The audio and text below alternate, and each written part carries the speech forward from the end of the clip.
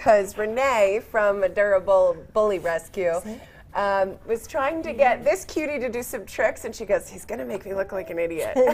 He sure did. He did. He's a little distracted. There's a lot of excitement going on. Yeah, it was so funny, though. So let's introduce Kool. Tell us a little bit about this guy. So Kool has been with us almost 3 years. He is our longest resident at the rescue. He has a wonderful foster mom who is teaching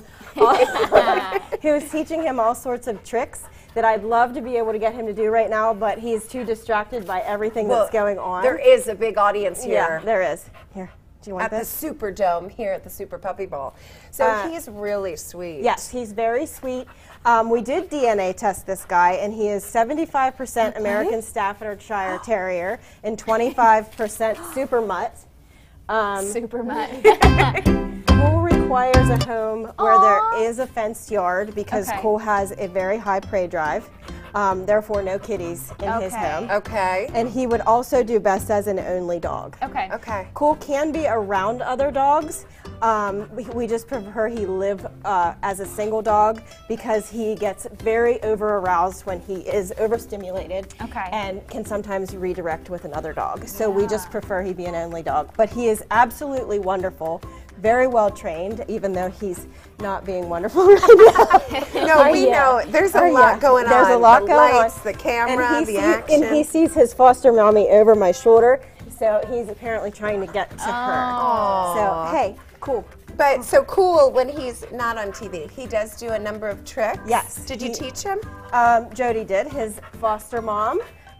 He will sit, he'll lay down, he rolls over. Sit? He does a twirl and he does a reverse, and he also plays dead if you say bang bang. And he does do it. Oftentimes we post his videos on our rescue page if you're interested in seeing Kool in action with his tricks when he is not sidetracked. He has amazing trick skills. How about it? He's pretty too, that sandy color. Yes, he is very pretty. So you have been running the rescue for about 10 years now. Yes. But talk about why you really emphasize the concept of adopting and not shopping. Because there are just so many dogs in shelters right now. Dogs are being euthanized by the thousands daily in shelters, and we just really encourage people to take a look at the shelters, the ones that, even the elderly dogs, the senior dogs, the ones who just need a last couch to lay on before they pass away.